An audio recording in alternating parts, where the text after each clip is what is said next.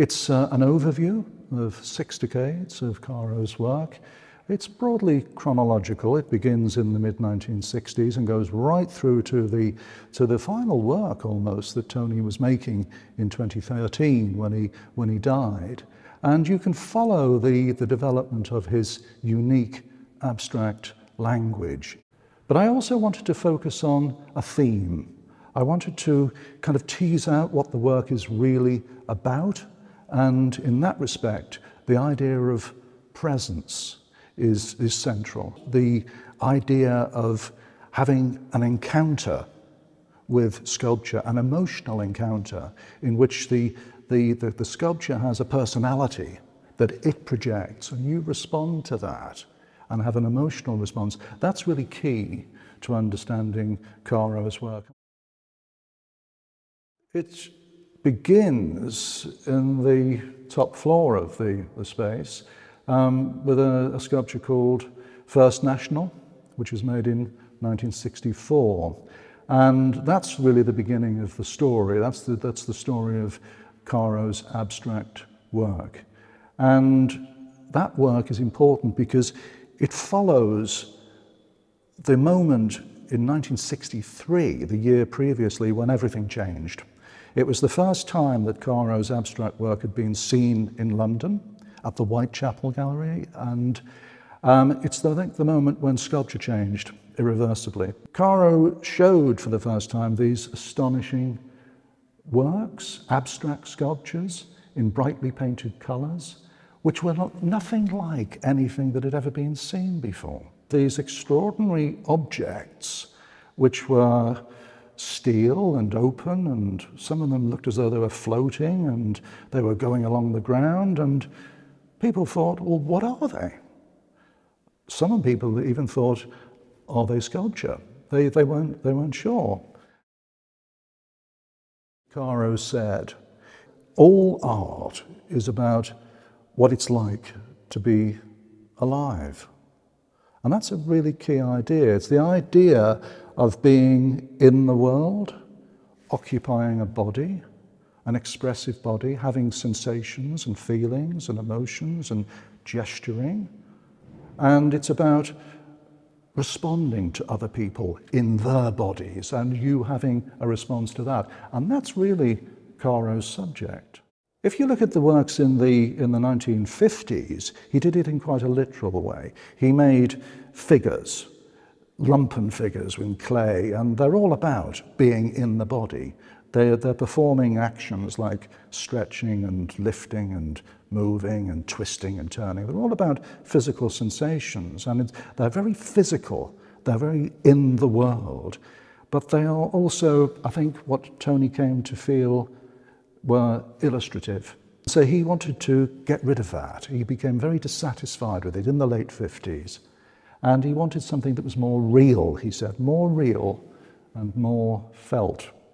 And then famously he went to America and he met Kenneth Noland and other abstract painters, Helen Frankenthaler, who were engaging with similar issues. How to make art that was real in itself, not pretend, that had a real emotional engagement and projection. The dialogue about how to develop the language of abstraction really gained in momentum at that point.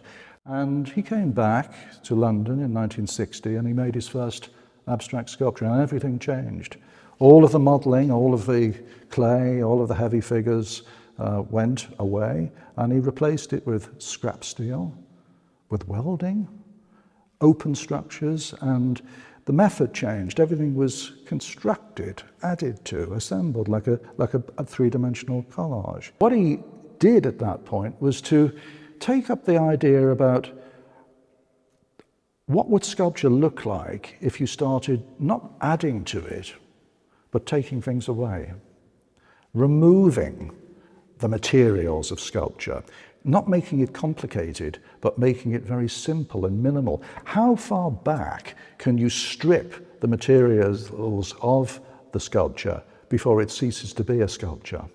And that's really what was happening in the so-called naked, so that's what he called them, the naked sculptures, such as there, where he's taking the materials away, he's paring it back, and he's exploring how minimal, how absolutely pared back to the bone the sculpture can be and still be expressive, still have a presence. And all the baggage, all the paraphernalia, all the fussiness of sculpture drops away, and he's seeing how essential you can make sculpture. One of the things that caught people's attention in the 60s was, of course, his decision to paint the sculptures.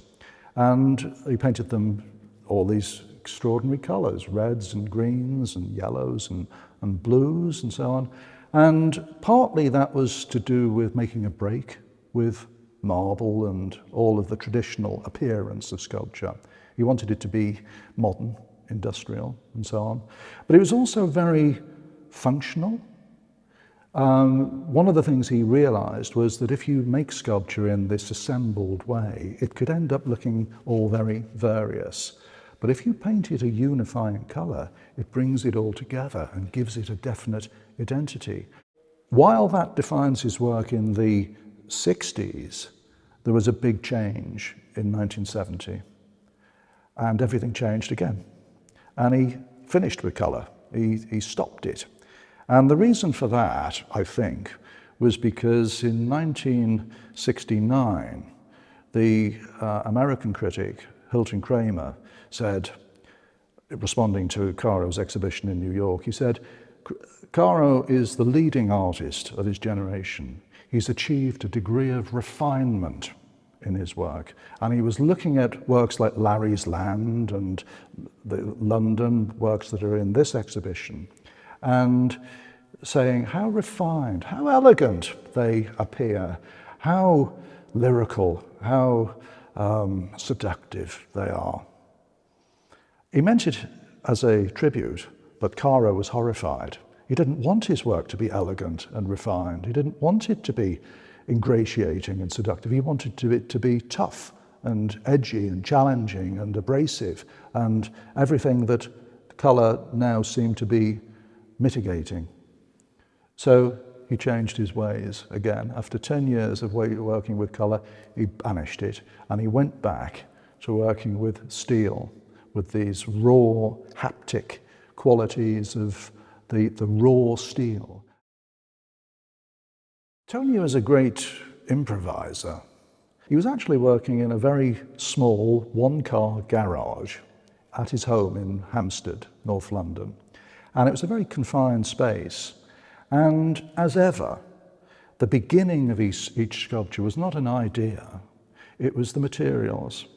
And his materials were invariably, in the first instance in the 50s it was clay, but in the 60s it was found scrap steel that he'd discovered in scrapyards, and he brought them all back to his house, and they'd lie around in the courtyard and he'd look at them and live with them and think about them and be interested by them. And at some point he would take them into the garage and begin to play with them, begin to explore them and try to feel their emotional characteristics, their expressiveness, and put things together. And he would improvise. He would try that arrangement, and it might be nothing. But then he would try something else, he'd turn it upside down, and he would think, yes, that's interesting. And in a way, he started to behave a bit like a painter, where you take a canvas and it's blank, and you put a brush mark on it, and you think, possible. You add something, and it begins to gain a presence. It begins to grow an identity, and that's what he was doing. But what was really interesting was he was very close to it. It was in such a small space. It was a bit like Jackson Pollock. He was in the work, just as Pollock was in the painting. He wasn't standing back and composing it. He said this to me. He was very clear about it. He didn't want to compose. He wanted to be in it and to grow it and to have a very direct, improvised relationship with the materials and let the thing come of its own accord almost, so that when he took it outside, of the garage into the courtyard, he'd look at it and he would discover what he'd done.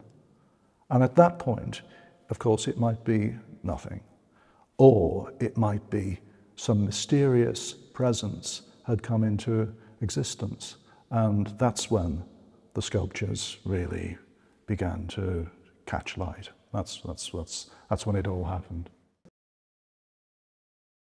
The plinth, the pedestal, which is a kind of imaginative space, it's a bit like a frame around a picture. It kind of draws a line around this imaginative space which is occupied by the work of art. And he wanted to get rid of that. He wanted the work to come off the imaginative space and into your space. So if he was going to create smaller works, how do you present them? He addressed this in 1966. How do you make smaller sculpture that is back on the pedestal without making it look like a maquette, without making it look like a model for a larger sculpture? And his solution was entirely innovatory, nothing like it ever been seen before, astonishing. He placed the sculpture on the plinth, on the pedestal, but it jumps off it. It comes off the plinth and back into your space. It creeps down or jumps off the edge of the plinth.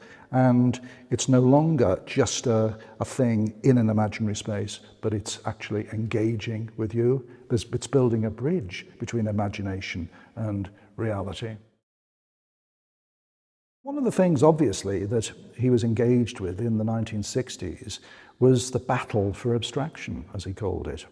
He had to make a case, as he felt, for abstract sculpture. He had to argue his corner. It was the battle with figuration. He had to establish abstract sculpture as a genre that could hold its own in the world. But by the end of the 60s, he came, I think, to feel that the battle had been won. He no longer had to stick to that dogma, that case he was making for abstraction. He could loosen up a bit, and he's eventually, by the 80s, he said, I felt I could do anything, just bring it all in and relax a bit. And so in the later work, like with Magnolia Passage and so on, what you see is him re-engaging with the world. It's no longer pure abstraction. He's looking at the world and he's drawing it all in, and he's having a dialogue with a lot of different things. He likes objects, tables, chairs, and he liked bits of architecture, walls, passageways, bridges, doors, steps. And he's entering a dialogue with these recognizable things. He plays with them. He deprives them of their functionality, and he exploits their expressive character. So you get a walkway that you can't walk on, but it has an identity that is visual and has an emotional message of his own. And he says it's for the eyes only. Tony was a modernist and a very innovatory sculptor, but he was also, in some sense, a romantic. He was very concerned with the imaginative, expressive identity of the things he was creating, and he wanted titles that would reflect some of that. And so he didn't give them numbers. He did at the start, but he abandoned that. And what he wanted to do was give you a way of engaging with the sculpture. And the titles are not descriptive because, in effect, there's nothing to describe. There is no recognizable subject. But he did want to evoke something. With the titles of the early sculptures like Midday or Early One Morning, or Lock, or Month of May. What he's doing there is giving you the feeling. It's the feeling of the month of May, or it's the time of year, the seasons, it's the time of day, early one morning, a walk in the freshness of the early. That's the feeling of the sculpture that he's alerting you to. A lot of the sculptures allude to music, like Nocturne and Oratorio and so on. And that's another part of Tony's work. He's again alerting you to the feeling of the sculpture, the Nocturne, something to do with the night, something to do with a Chopin simple melody. He's telling you something about the small, intimate structure, the character of the work. But beyond that, it also, in those works, refers to the musicality of his work. And he was quite explicit about this. He said, I would like to construct my work like a melody, adding shapes which are like a series of expressive gestures. And as you walk around the work, it unfolds in time like a lyrical melody.